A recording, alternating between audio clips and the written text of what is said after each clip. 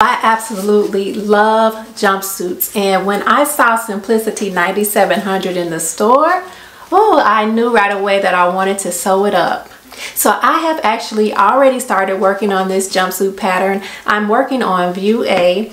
This pattern is actually a reprint of Simplicity 7310 that came out in 1975. This pattern is rated as average, and it really does have a lot going on. There are front pockets, and there is one cute little side pocket on the right side of the jumpsuit that I did widen by 2 inches. I'm using this navy stretch denim fabric that I purchased from Hobby Lobby. I decided that I wanted to add back pockets to this jumpsuit, so I pulled out one of my other vintage patterns and I took the front pocket pattern piece from that pattern to use as my back pocket pieces for this jumpsuit pattern. I cut out 2 pocket pieces to add to the back of the jumpsuit.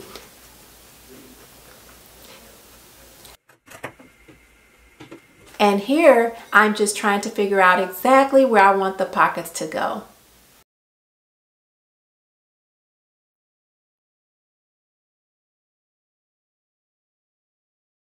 So I have the pockets applied, and I just did a flat fell seam right here in the middle, and I was just using this lint roller to clean up some of the threads because I have loose threads all over the place.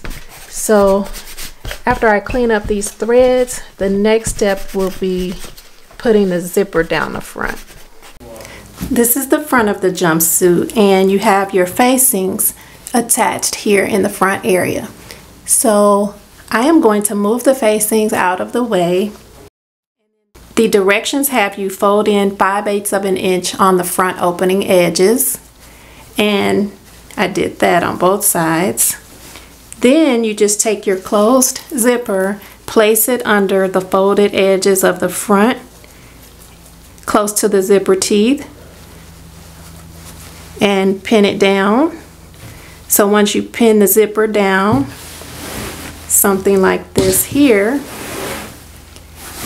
then you will baste it all the way in, baste the zipper down to the front of the jumpsuit. Then you will take your facing pieces and fold them over the tape so that the tape is sandwiched in between the front facing and the front, and then you will stitch all the way around all of these 3 pieces, from the top down through the bottom and then back up to the top. So I just used this wash away tape to place along my zipper tape, and then I'm going to just place this under the front and stick it down, and then I'll be able to do my basting stitches.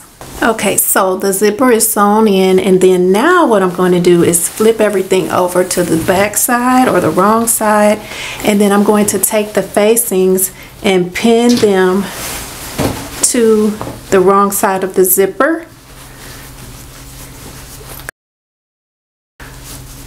And then once this is pinned down, then I will flip the jumpsuit back over and then do my final stitching, and that will catch the facing in the back. Now I'm about to start working on the sleeves. Now when I first looked at this pattern, I thought that there was a short sleeve in this pattern, but all of the views use the same sleeve, and I guess to get this look here, you would just fold this sleeve up. Now this sleeve does have a continuous lap, so you mark a little triangle at the bottom, you stitch around it, and then for the continuous lap, you will need to cut out 2 extra pieces of fabric which are not listed as a pattern piece. They don't come in the pattern, so you have to draw out a line that is 1.5 inches wide by 7 inches long, and then this will get attached to the little triangle portion of the sleeve that I was showing earlier. So this is just a quick peek at what everything is looking like before the sleeves are added on. And I did use some denim leftover scrap fabric for the facing area, and this is the back. I really like these big pockets. I like the way that turned out. So Now I will go ahead and start working on the sleeves to get those on. Just finished sewing the continuous lap on the bottom of both sleeves, and now I'm going to pin the sleeve to the jumpsuit and sew right sides together from one edge over here to the other edge on this side. So this is what I have so far. It is really long, so I know for a fact that I will have to hem quite a bit off of the bottom. I have the sides pinned, so next will be sewing the side seams down. And what else? The middle is still open right here, so I will have to do that, and then put the side pocket over here and put the cuffs on the bottom of the sleeves.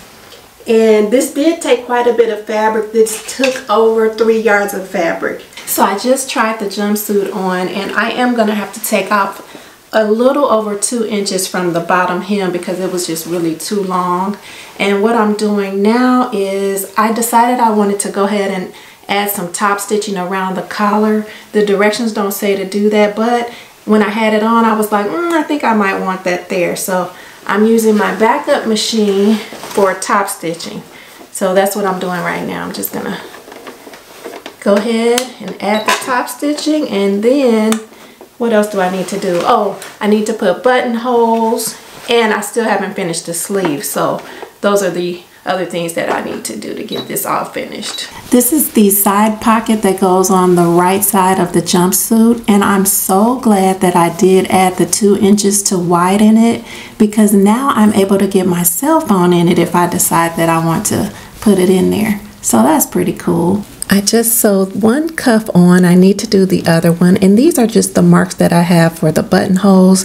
And for the buttons, I just decided to go with these plain navy buttons that I picked up at Joann's. Okay, so now that the jumpsuit is all done, let me give you a little bit of details about what goes into making this pattern. So you have a collar. You also have a zipper that goes up the front. For view A, you have front pockets, and then you also have lower front pockets.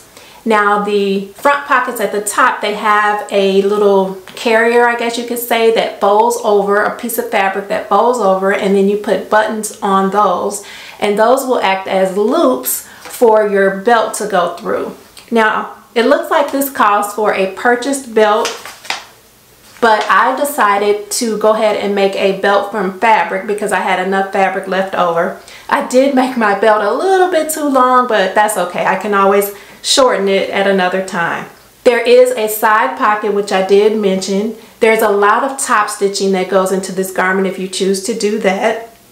You also have buttons here on the top front flaps, and I just decided to leave those off. You have a sleeve with a cuff. The cuff has a continuous lap, and then you also have to gather the cuff onto the sleeve, and then the cuff has buttonholes in that.